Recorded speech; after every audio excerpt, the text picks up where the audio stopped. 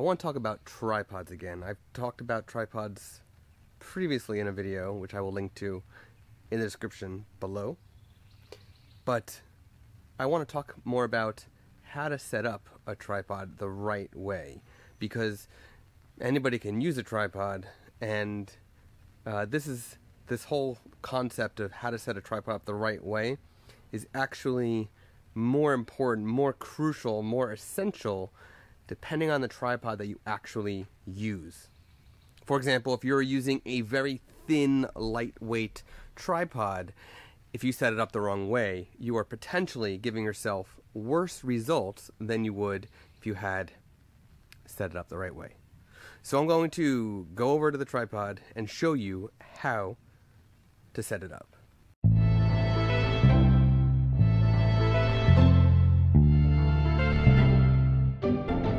So it's raining outside, and so I am out under the awning to stay dry while I am recording this. So first things first. So this tripod has a center column. As you've seen in the previous video, I have multiple tripods for different uses, but this is really my travel tripod. It's very lightweight. Very lightweight. I can just pick it up with one hand, no problem. Carbon fiber. It's not even my own height. It's not as tall as me. It is actually shorter than me. With a center column, it's just about eye level, which is okay for a travel tripod. It's not ideal for an everyday tripod, but really, if you're using a tripod on a daily basis, you want it to be at least eye level, maybe even before the center column if your tripod has a center column. Center column does come out on this one, I believe, and it does come out on my other really right stuff tripod, but does not come out on my less expensive Manfrottos, the ProMaster I have, and so on. My grill is in there too, which is pretty cool. Okay, so the first thing to mention is that you really want, you're gonna have thinner legs at the bottom of your tripod, then it's gonna be thicker, and then the thickest. When you are setting up your tripod, depending on the height you need, you always start with the thickest at the top, okay? So we're gonna collapse all of these. Collapse them all down.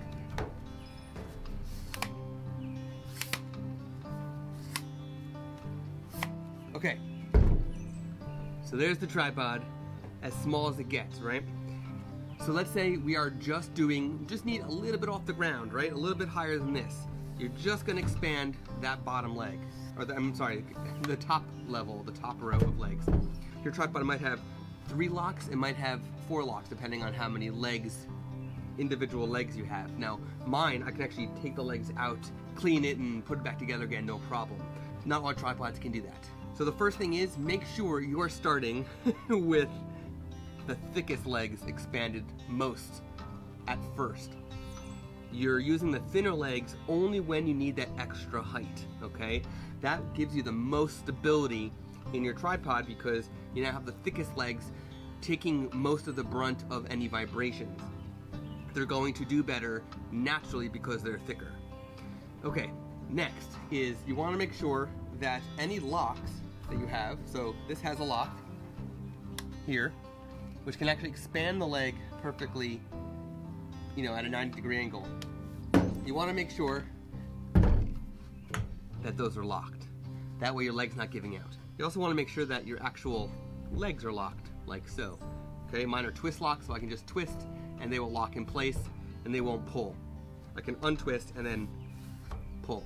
If you are photographing in sand or on rocks, then I do recommend getting either the rock claws or the spikes if you're in sand or water.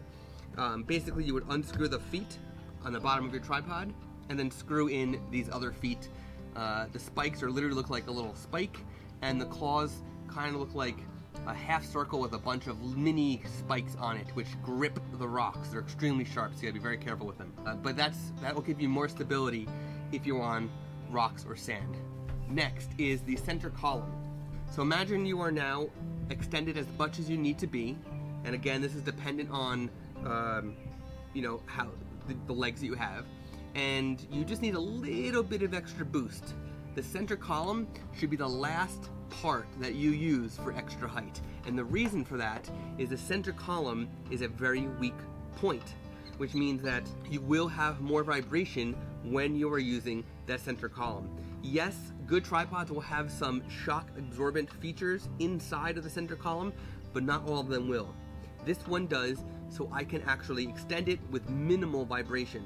The less expensive tripods, it'll vibrate a lot when you have that extended. So on this one, I twist to unlock a little bit more, and I can then go up and down at will, right?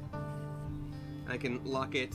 I recommend not using it full height, again, to reduce vibration issues. I recommend not going to the full extent unless you really have to. When you are done, just like the leg locks, you want to make sure that your center column is locked, because that lock is part of your vibration reduction. If it's not locked, then you will definitely have vibration, because if I go like this, just enough where before it drops, I can still feel movement in here. I can still shift it around. Look at this.